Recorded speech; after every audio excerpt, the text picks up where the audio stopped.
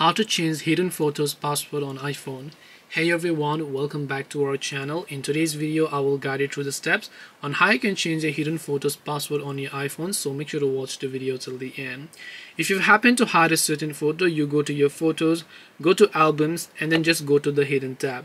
And let's say you don't use Face ID and then you use a password over here.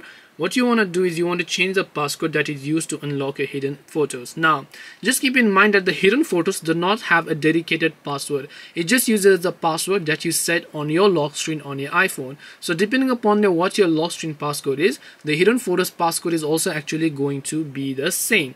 So bottom line is that if you want to change the passcode for your hidden photos, you have to change the passcode for your iPhone itself, and only then you will be able to go ahead and then basically change the one for your hidden photos as well. So you can just go to your privacy and security option here, go to your password management section, and after you go to your password management section, you should be able to go ahead and then change your password. And once you go ahead and then change your password, you will be able to successfully go ahead and then change it also for your hidden photos. This way you'll be able to go ahead and then actually change the hidden photos passcode on iPhone.